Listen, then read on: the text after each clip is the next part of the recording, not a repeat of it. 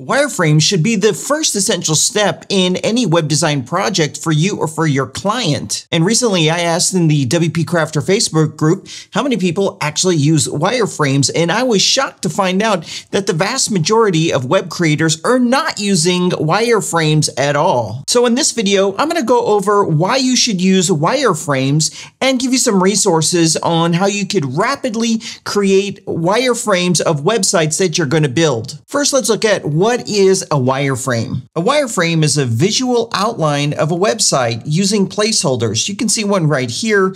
There's no distinct colors or content. There's placeholders for the images, and you get a visual overall idea of how the layout and the content is going to be structured on this particular page. Essentially, everything is generalized, so you have an idea of what you're going to be doing. Now that we know what a wireframe is, why should you use wireframes? The biggest reason is you're going to save a ton of time and effort if you start first with a wireframe, because you're first focusing on the layout and the structure. You're not focusing on colors or images or bits of text that are going to go on the web page, which can really slow down the entire design process when there's lots of debate and going back and forth on those particular parts. First, what you want to do is nail down what you're going to be doing in a wireframe to avoid all of that. And it's going to provide a ton of clarity on how everything's going to be organized and laid out on the page.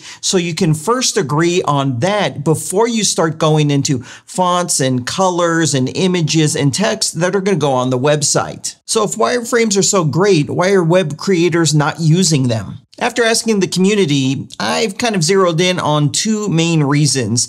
The first reason is not all web creators actually have a design process established, nor do they have one that they actually follow. And you really tend to see this more with web implementers that might start off with a template from a theme, and that's what they end up delivering to their client, a customized template. Which brings me to the second reason, and that's because the budget of the client just doesn't call for this additional process and the time that it takes to put together a wireframe, even though starting with the wireframe is going to speed up the overall project. Now let's take a look at some of the resources for creating wireframes before you start your design project. First, I'm going to show you some wireframe resources that are available if you happen to have Elementor Pro. Don't worry, I'm going to show you some free resources as well. But if you have Elementor Pro, they recently released a whole bunch of wireframe kits that you can use, and they're in the kits library. So here I am on an Elementor based website. If I go to templates and click where it says kit library, the first bit of kits that it's going to pull up are those brand new wireframes. So these are entire website builds that are completely wireframed out, and they're very easy to convert into a website. So we have them listed out here by their purpose. So this one right here is for a local workshop, a local brand. This is a local service, and another variation for local services, a portfolio website, and another local brand. There's several of them here. So for example, here's one that looks nice to me. It's a local service wireframe. Let's take a look at it. And you can see top to bottom, it's the full website. There's not much to disagree on as far as text and colors go, because that's all going to be adapted once the project moves forward. So it's really to give your client an idea of what the layout is that you're going to be suggesting. And I don't know if you've noticed this, but when you go to all websites, they pretty much every section of the website follows a certain pattern. So it's just a compilation of these patterns. So this right here has a home. Let's see, there's also an about page available here, services page, blog page, and lastly, you have a contact page right here. So what you would do is you could set this up in a staging area, live staging area, send it over to the client for approval before you get started. Now, if you happen to use the WordPress block builder like I do, there's plenty of free resources available. Let's go ahead and take a look at them. The first one is Ultimate Add-ons for Gutenberg, and it's free. So this is implemented a little different. It's not full pages or full websites. It's section by section. So it gives you additional flexibility on putting these wireframes together.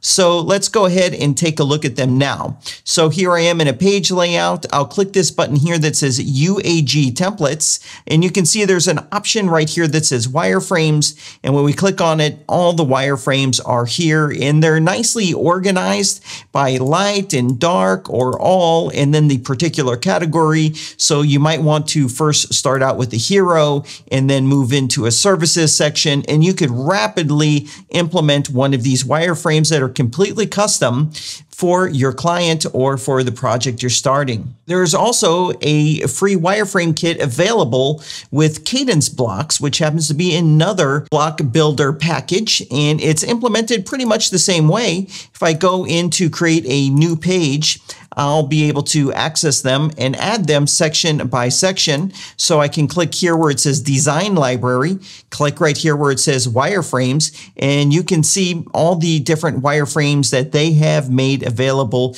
here as well. There is also those filtering options. I can click the arrows here and you can see them broken down by purpose right here. I'm personally a big believer in wireframes. Some of you already know I have a product called Cart Flows, and inside of Cart Flows we have templates that we design, and they're included with the package. It's a great product. You can add the free version to your website, and what we do is we have a very clearly defined design process where it's first wireframed out in Figma before it's ever built out in any of the various page builders that we convert them over to. Having this as part of our process ends up saving us a ton of time, because before it actually makes it to the page building tool, we review it. So I'll sit there every other week and I'll say what needs to be changed or what adjustments need to be made, and it's made before we get too deep into the process. Here are some of our latest templates that we've released, and only the ones that say Pro required the Pro version of Cart Flows.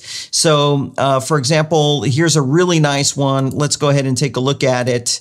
And so this is the main part of this template, and you can see it's a very nice design, but we wireframe everything out first, and then we go and we convert it into the block builder or Elementor, as well as Beaver Builder. And you can see that's why that part of our process, we can end up developing lots of templates, and they end up looking great and they fit the use case perfectly. So that's a faster and easier way to wireframe out your websites before you end up building them. I tell you, you're going to save a ton of time, and it's going to end up being a better design if you start from a wireframe first. Hey, thank you for watching this video. If you could do me a favor, give it a thumbs up. That helps me here tremendously. If you have any questions, ask in the comment section down below. Thanks for watching, and I'll see you in the next video.